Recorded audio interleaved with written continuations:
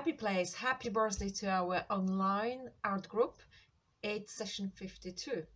So can you believe we've been running this online group for a year now? And as a result, let's do some collaborative projects, something we can display at the physical place of John Happy Place.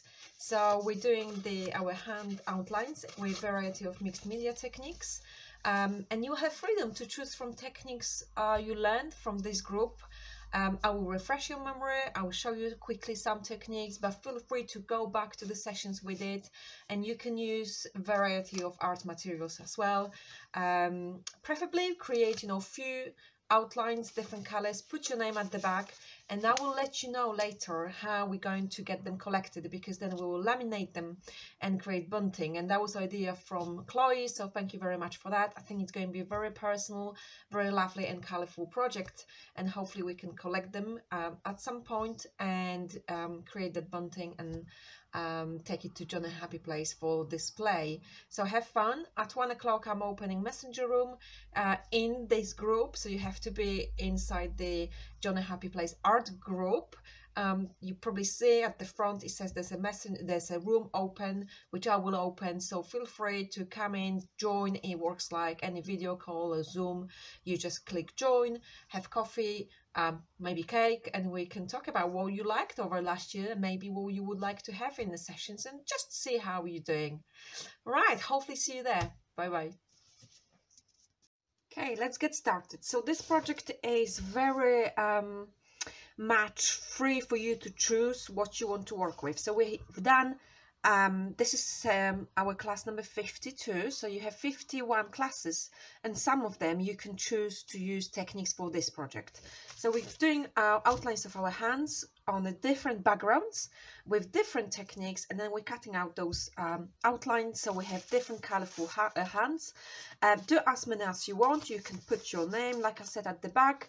We will laminate it and we will create bunting for John Happy Place. So I'm going just to refresh your memory with some techniques, and you can also go back to our previous classes and use those techniques now for this project. Examples I have already here is the watercolor background, which I'm going to show you, remind you, because we use that in many classes. We use that in the imaginary creatures class, we use that in watercolor postcard project. This is wet on wet, lots of water, lots of paint, allowing it to blend when you move paper, maybe sometimes drying one layer or going with another layer. You can also use inks for that. So that's one example.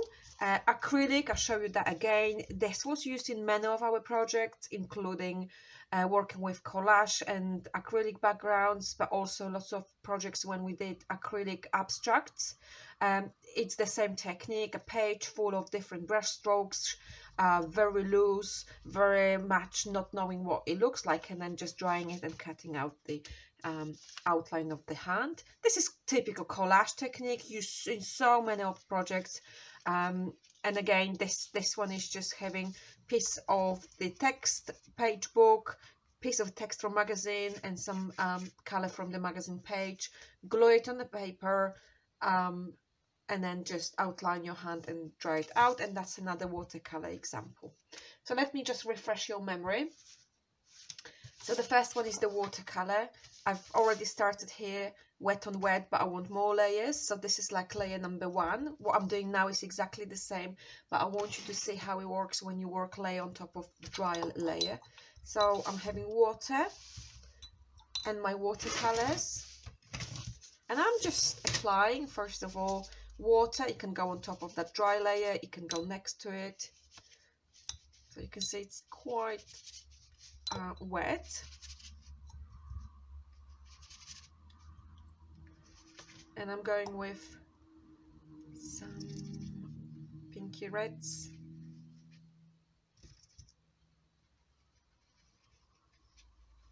So this is exactly how that previous layer would be created.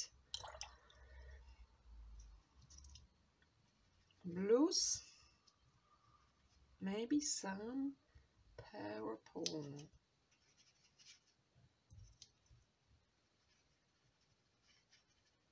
And I'm going back to water, splashing water into that paint, so I have like water pushing it away, allowing it to move a bit. If there's too much, just use paper tissue and grab this color off the paper. But here I'm just going with wet brush, thinking, I can just spread it and there'll be more everywhere. More blue. And I'm allowing this one dry, and that'll be perfect to outline the hand when it's dry and just cut it out. So that's for your results like that. Another one is I would like you to use, if you fancy, going back to our coffee textured projects from a couple of weeks ago, or maybe a few weeks ago. So this is very much similar to watercolor, plenty of water on your paper and then instant coffee solution put into that wet paper, and then sprinkle that with salt. Allow it dry overnight or leave it on the radiator, and you get this textured background. And I have that from our previous class, and I thought now it's great to use it just for the outlines. So that's what you do when you have a ready and dry background. You just outlining your own hand.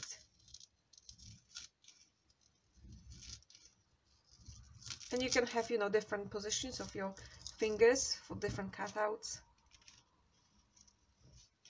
And just cut that out, and that'll be quite interesting one with the coffee background. And the last technique I want to show you, but like I said, there are so many you can use from our videos, is the acrylic background, acrylic abstractish background. And this is something we used for many projects. So what you do, you just apply paint directly on the paper. There's no messing about with a separate color mixing.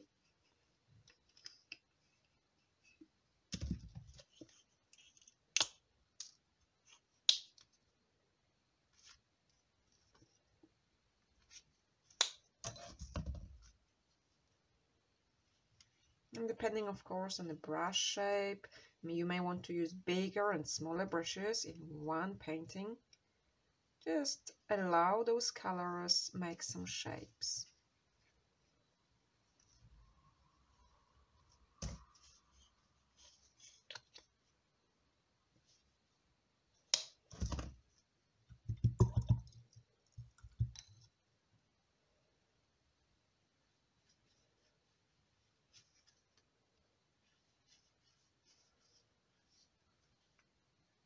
If you want, you can leave some fragments of paper being visible.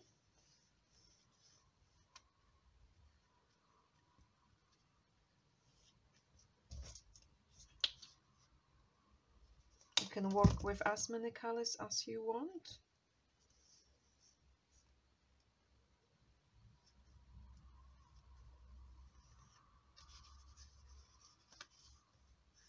And just allow that dry, and again that will be great for the cutout. So this is the project.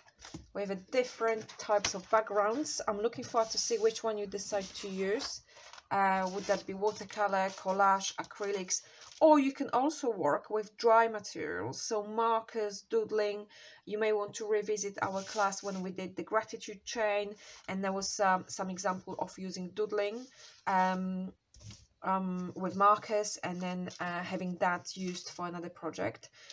Now, when you complete your hands, like I said, put your name at the back so we know where it came from. Another option is, if you feel like it's a bit empty, you may want to add drawing on top of that. So markers work quite good for watercolor backgrounds. For example, you may want to decide, I'm going to add some like nails details. You don't have to, you can go just with doodling. It's an option.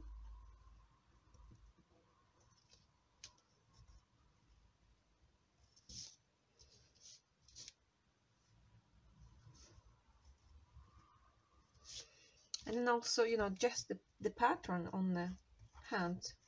So black pen works very effectively on top of watercolors.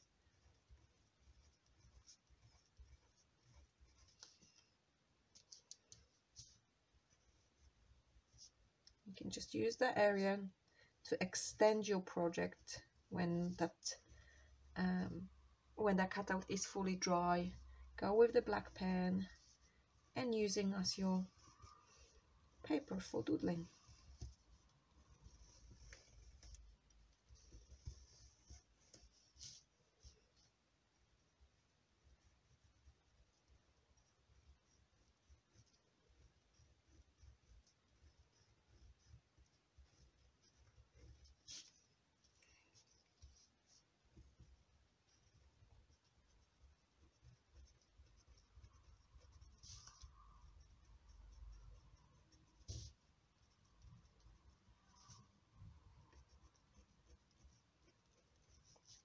Okay, and again that could be developed, so have a go.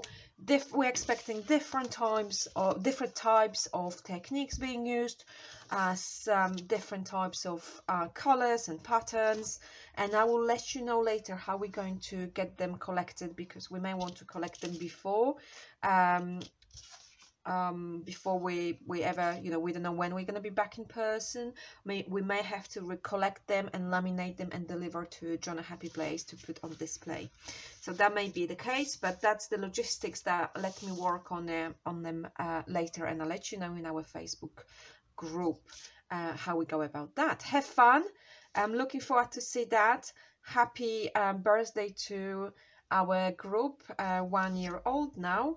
And I'm looking forward to see your projects. Take care. Bye bye.